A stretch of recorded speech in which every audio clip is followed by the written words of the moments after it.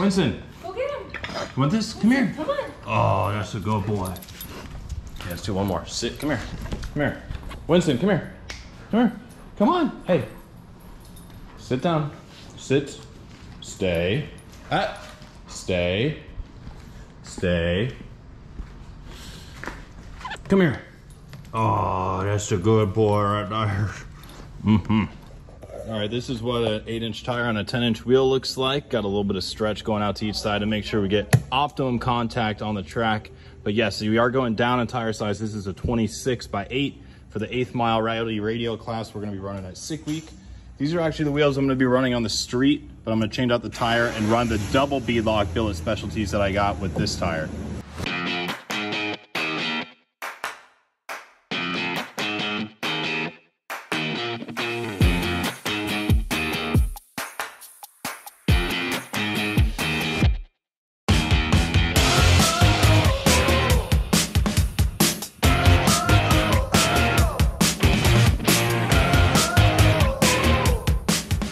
This is the comparison side by side, the 8-inch versus the 275. How many inches is a 275 wide? This is a 28 by 10.5, but they actually measure like 11.3, almost 11.5.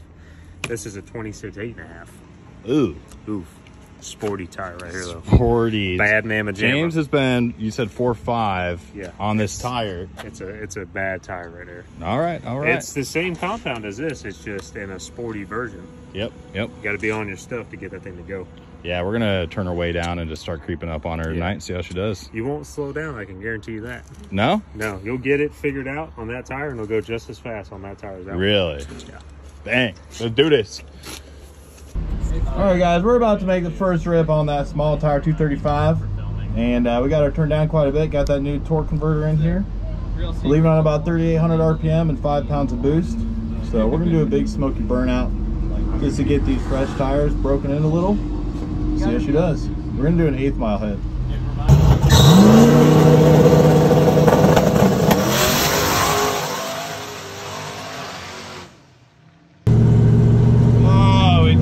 Transmission issue because it blew through the converter again after getting the converter sent out to Circle D and having them tightening it and do a bolt together. So we clearly don't have any line pressure or converter charge pressure coming out of the trans.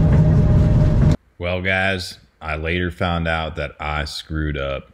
I left my overdrive unit on when I left the line on this pass and a second one and absolutely fried the rig. But hey, you live and learn. We're getting a new one from Gear Vendor and we're gonna keep pushing forward. Dang it. I'm out here embarrassing myself a little bit, but it's all right. We're here, we're ironing out all the issues. On my last pass going up to do a burnout, these TBM brakes are so good, has so much clamping force in the rear, and since I don't have line lock, I wasn't doing a burnout. It was a little bit embarrassing, so I'm gonna try a different strategy. When I go up to the line, I'm just gonna do a rolling burnout before I get line lock installed, because TBM makes a super cool solenoid for that, so make sure you go check it out on their website. But we put new spark plugs in it because it's been breaking up a little bit. We don't know if it's a bad O2 sensor, if it's bad spark plugs, but either way, I'm switching out the O2 sensor this weekend when I'm installing the Dominator and switching to an NTK. Right now I've been running the old Bosch one that the car came with, so a little bit outdated, stuff that just needs updating, but we're here, that's why we're here. We got 2 months before Sick Week, so I'm glad we're not rushing a week before, but it seems like the new converter is doing really well. No, it might be a battle to get to 6. Oh. Maybe you're late.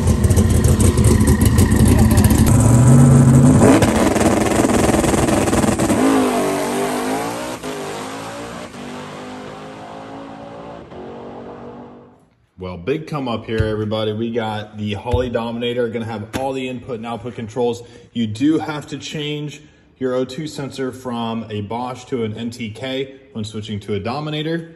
So we gotta get that switched out. But other than that, the harness is just plug and play.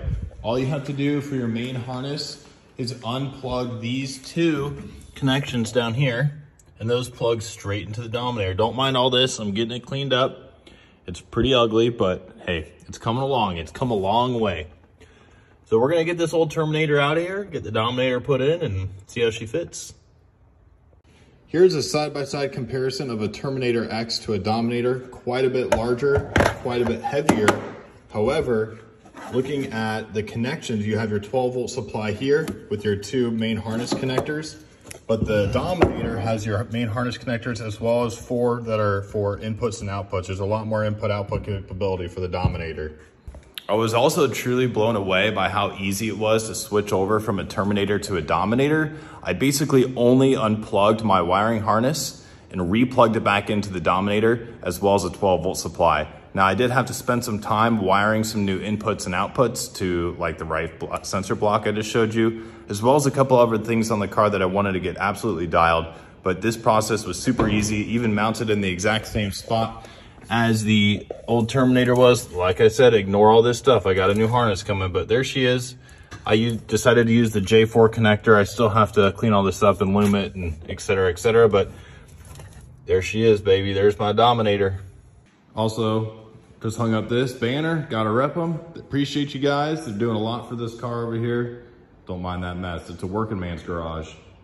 All right, I gotta say, now that the car is back at home, I was absolutely embarrassing myself with these new TBM brakes because they have so much clamping force in their rear that when I tried to do a burnout, they weren't spinning. They get so much clamping force. I mean, the TBMs distribute it all the way to the back so that when you get on the brakes, since you have all your meats in the rear, that's where it slows you down. Traditionally on cars, most of the braking force is up front, but that's where TBM steps it up and gets all that braking force into the back. So when you're doing a burnout with these enhanced brakes, you gotta run a line lock. So I just installed a line lock on the car. We're gonna go and test it out. I also wanna do some testing on the 2-step as well, and then getting on the trans brake. I wanna see what kind of boost it's building with the boost controller as well as my bump in. I've never had a bump in on this car, but I now have it set up on the car with pulse width modulation through the Holley Dominator. And what that'll allow me to do, instead of cars like jolting into the starting lane, this will slowly creep forward. So let's go see what we can get figured out on this thing. Okay, here is the new TBM line lock unit. I basically plumbed it straight out of the outlet, out of the master cylinder that goes to the front brakes. Moving around to the inside of the car. Don't mind all this, this is a little messy. But here's the Holley Dominator. My new wiring harness is coming, so just ignore all this stuff that's hanging. But I cleaned up this quite a bit, still more cleanup to come. Got the new dash that I'm waiting on a harness for to get that wired up, so I'm still using the little 4-inch ripper. But let's go do some testing. Okay, after 2 days of wiring, it is time to start this thing up, and it's not the Dominator's fault. I've just been refining things, making them cleaner. Got the tune switched over, got the Dominator all hooked up, so we gotta do a TPS auto set, which is basically where you're telling the computer where the throttle's wide open and not. And then we'll get her turned over.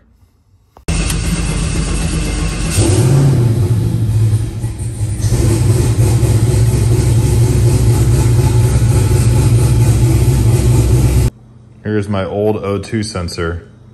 I think it was time for a new one. This one has some miles on it. Okay, so the first thing we're gonna do is test the line lock. I have the rev limiter on the line lock setting set at about 5,000 RPM. If everything goes to plan, when I hold down the line lock button on the steering wheel, it's gonna lock those front brakes, but still allow those rear ones to spin. I put some water under the rear tires, so let's see how this thing works.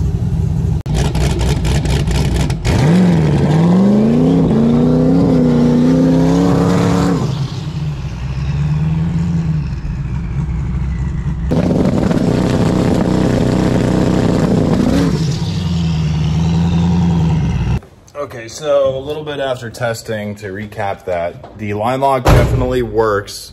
The only thing I ran into was I had to pump the brake a couple times before actually locking it in, just to build up some extra fluid pressure. I was on really rough asphalt, so I probably won't have to do that in the burnout box at the track. It's a lot smoother concrete that you do burnouts on, and there's a lot more water than I put down. And then I went ahead and tried the bump. The bump, for some reason, when I tap the button, it stays engaged for more than a second, so I got to play with that a little bit more. The car just rolls forward like it roll all the way through the beams. I don't know if I got to stay on the brake or set up some kind of timing so that it just tap, or just hold it and it creeps a little bit slower. And then we have an issue with the reverse, where I put it in reverse and the whole thing's like conk, conk, conk, conk, shaking like it's grabbing like the locking pin or something. I don't know. I got a couple issues to figure out. I also kind of screwed around on the street a little bit and got into it. It started to go lean. It's been having this lean issue, which is really dangerous on these cars. I don't want to blow this motor up. And it's got to be some kind of short or some tuning issue, because when I'm wide open throttle, I'll see the air to fuel jump like as high as 14, 15. Obviously I get out of it right away, but whew, I don't know. It just feels like it's breaking up when I'm under power, especially on pump gas. I really haven't had much time on this car on the race setup with its current setup. So I need to get this tune off to tune them all, see what he thinks. I data logged that whole thing we just did, so we'll see what he comes back with. So the reason why it was coming off the trans brake during the bump is because I have the drive shaft speed below 5 miles an hour on the trans brake output. So as soon as it started to bump forward, then it basically shut the trans brake button out. And that's really just a safety so that I don't hit the trans brake button while we're driving. So I just need to increase this or take it off. All right, guys, I have a couple Motion Raceworks packages that I've got and I'm gonna open for you. That are some pretty big upgrades on the car. I'm getting a lot more into data logging because I like numbers and I like looking at the graphs and such. So I got a couple things on the way for this car that I think are gonna drastically improve my ability to monitor things more closely so that we can be faster. But the first thing we are switching over to a Holley Dominator. So that's pretty cool. So Motion Raceworks makes a steering column attachment for their 6 and their 12 and their 4-inch screens, I believe. So this is gonna be my mount for the 6.86-inch screen, I believe it is. Really cool product. It's all made out of aluminum. It fits right onto the steering column already made by Motion. And then another thing we got in the mail today, which I'm really excited about, because this car's always had a Holley Terminator on it. So I haven't been able to data log other than more like 4 or 5, no, I think it's 4 inputs on the Terminator. So I'm switching to the Dominator so I can do more, but I have their drive shaft speed sensor kit, which is pretty cool. It mounts right up to the 488 rear end, and they make a bunch of different adapters for, depending on what rear end you're running in the car, obviously a dum-dum and a Motion sticker. So we're gonna get right to it. I'm going to put this drive shaft speed sensor on the car. I've already got it a little bit wired up. It only needs 3 wires. So I'm gonna kind of go in today about what that entails, get this thing set up and installed so that we can actually start making some rips and knowing how fast we're going. Because since we're gonna be running the 8th mile on a smaller tire, I know that Cleet, my brother, Garrett, he's had a lot of success with running traction control. And there's a couple different systems on the market, but Holley actually has one built into their Dominator and their HP. So another great reason for upgrading to the Dominator on this car, but we need the drive shaft speed in order to dial in that traction control. So we're gonna get this put in today. Should be a pretty easy install because I already have the strange yoke on my 8.8 rear end. So Motion Raceworks makes this piece that goes on. You don't even have to take the yoke out, and I'll kind of show you that. Then they send you a drive shaft speed sensor and the bracket to put it on. Just so everyone knows, I am not sponsored by Motion Raceworks. I have pretty much every product they make on my car. I pay for them just like you guys do. I will be honest with you, I do get a family and friends discount. It's not as much as you think it is, but just like you guys, I'm spending my hard worked, earnest money on this car and building it in my garage during the week after work. So I hope that's relatable to some of you guys. All right, while we're here, I also have a couple other things I'm gonna unbox because I'm super stoked about this, so stand by. Okay, I'm gonna insert this data log here. This was from my last pass that we did at Cletus and Cars when I was up against Kevin KSR, which you can see in one of my previous videos.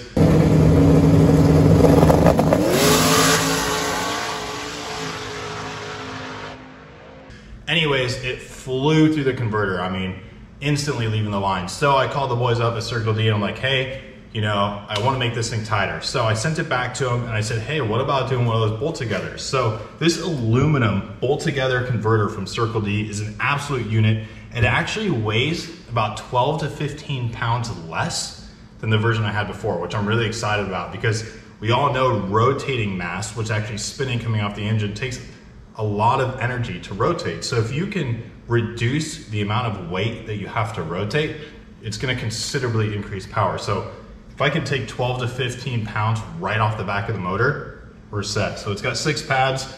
Before, my converter only had 3. This thing is freaking beautiful. Okay, I'm really excited about this, but first, let's get the drive shaft speed sensor in and get that dash kit for the screen because that's going to be coming soon. And then I'm not sure what to do about the converter because I'm actually getting a Rife sensor kit for my Power Glide. It monitors line pressure and it also monitors converter pressure. So not only that, but you can hook up trans temp and another sensor to it. It's 4 sensors built into one little block. It's an absolute beautiful piece. So I've got something in store to really clean it up. I think I'm gonna do hard lines instead of doing like rubber AN.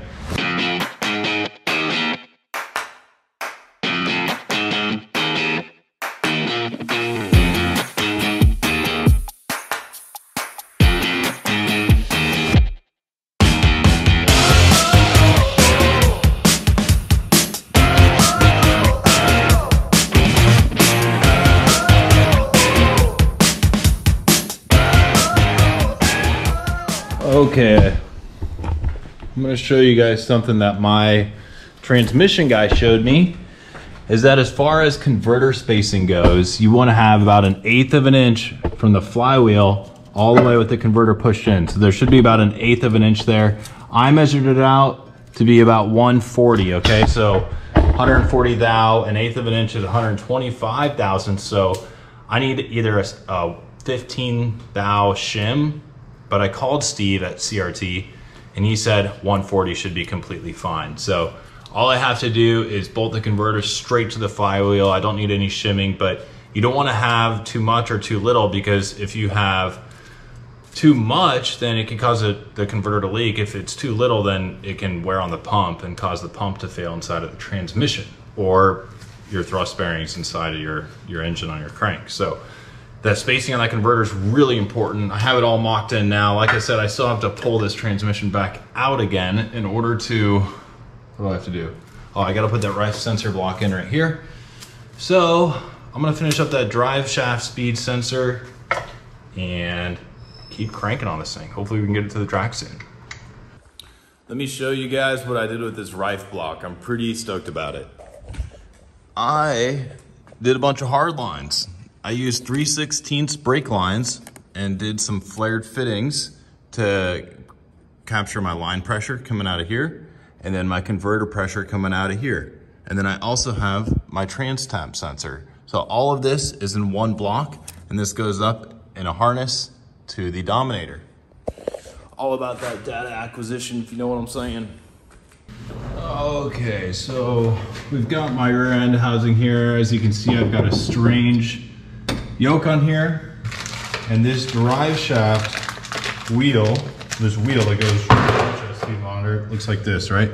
It's got 16 teeth all the way around, but it's actually split in half and held together by 2, I believe it's hex, yep, 2 hex threaded bolts in here, and it's gonna sit around this actual yoke on the back side of it. So we're gonna get this apart. I am going to red Loctite this drive shaft speed sensor in here, but right now I'm just gonna kind of rough everything in before I really cinch it down. See, I've already got my sensor wire fed down through the floor. It's on a Deutsch connector. It's 3 wires. It's gonna be fed either 5 volts or 12 volts. I can't remember. I think it's 5. And then you have your signal wire and then a ground. Now I'm not sure which way it's gonna face, if it's gonna be the tooth side towards the front of the car or the tooth side towards the back of the car, because you can see it's kind of offset to one side. So I'm just gonna kind of mock everything up here before cinching her down. So here's the bracket I'm talking about. There's already a hole on the 488 rear housing right here. They've got this little plate here that's gonna sit something like this or this.